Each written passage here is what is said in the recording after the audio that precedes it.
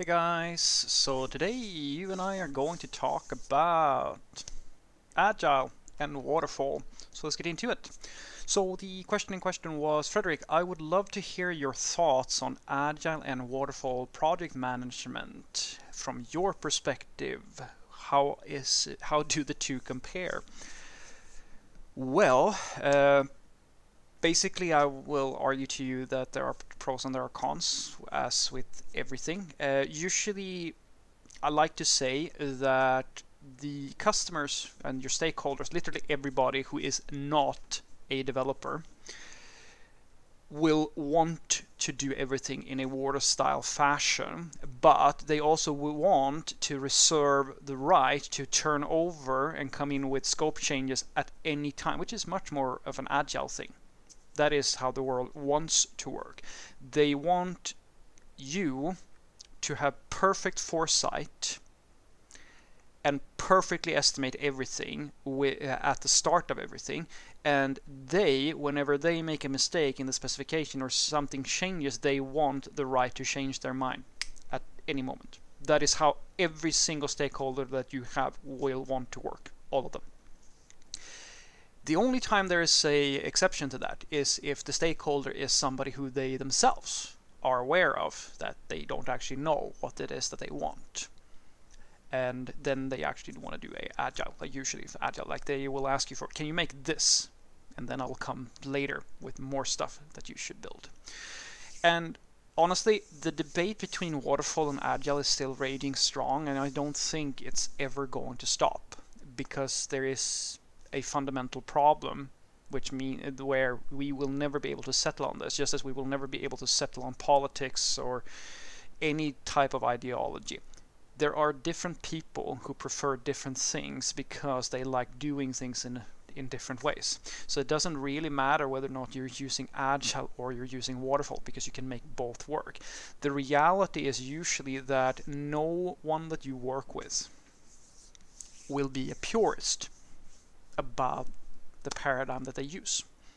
You're never ever, apart from the very unfortunate souls who work with Agile coaches, you're never going to meet a PO or a stakeholder who is a purist, because there's almost no way for you to define if you're doing Agile or if you're doing Waterfall, and there's always going to be some flavor of your own thing. In my experience, what usually happens is that the stakeholder who leads the process, which is usually a PO of some sort, that person is going to have a personal preference on how they do work. They're going to look at everything from their perspective, depending on their level of management training, usually. The really good ones, they usually understand that they need to include other people. The really bad ones are simply going to say, this is how I want to do everything because it suits my work process, and then they're going to project that onto everybody else because they're the person in charge.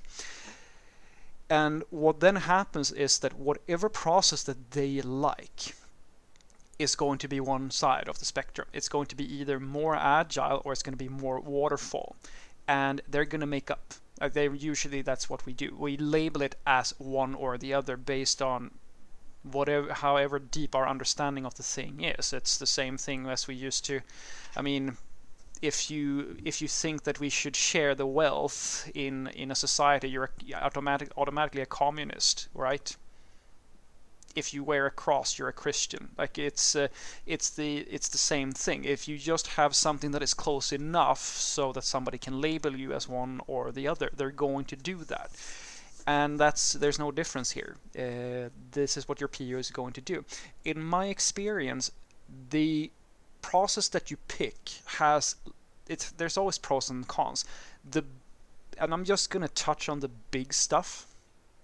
In my experience, the two main things for me from each of these things, pros and cons, and then I'll tell you what I really believe is the thing that makes the big difference. So when it comes to, say, Agile, the real strength in Agile is that it allows for you to do the minimum amount of work at every turn. Now, this is a good thing. It can also be an extremely bad thing. The good thing about it is that you require less foresight In other words, you can get started quicker. You can ship things. But at the end of the day, that is what it is going to give you. It is going to give you a quicker iteration count or time to market, because you're planning less work and shipping smaller pieces. This is very good in one sense, because if you do everything correctly, you will be able to ship something, see how it goes, and then ship the next thing, and then kind of iterate on that thing. The downside is that this is an extremely hard thing to get right, because most people who apply Agile write shitty code and make shitty decisions and justify the fact that they're making shitty decisions with the idea that, oh yeah, this is just version 1, it can suck because version 2 is going to be so much better. The problem is that they can't foresee that they're going to think the same thing on version 2 and on version 3 and on version 4, and the thing is still a shit. It's still shit. You're just adding shit on top of shit. It becomes a shit tower. That's what it's gonna what's gonna happen. That is usually what happens if you're doing Agile incorrectly. Now on Waterfall, on the other hand, now the strength with Waterfall is that if you have good people who understand the system and they understand how to get a clear, strong specification for what's going to be delivered, there is probably nothing that will produce as high quality software as Waterfall. The reason is because if you do it correctly, you will have a very strong specification document that actually outlines the perspective of all the people who are going to be involved in the delivery of this project. And this is a very good thing, because when this happens, it's much more likely that you will catch security considerations and performance considerations, like all of these different types of things that you may not have thought about if you were trying to optimize for speed, or trying to get things out the door as quickly as possible, or trying to minimize the amount of people who are going to be involved in the decision and the planning process. That is where Waterfall really shines. The downside with Waterfall is that it is an enormous amount of upfront investment. Usually the process of Waterfall is going to be slower than shipping something, because it has to be slower, because you're trying to you're trying to plan out a bigger chunk of work and have a much more qualitative process of delivering software. And because you can't really slice it back all that much and say, well, I'm just going to have, I don't know, and this is where Waterfall really goes wrong. This is where it really goes wrong. When you say that, well, Waterfall, yeah, it's so expensive. We have all these people that are just sitting around like planning things out and like trying to create a perfect specification, and it's costing us money and time, and we need to ship quicker. Can we just cut out all the people, all the different stakeholders, like the developers and the QAs and the security people and so forth, and just have the PO do the Waterfall thing?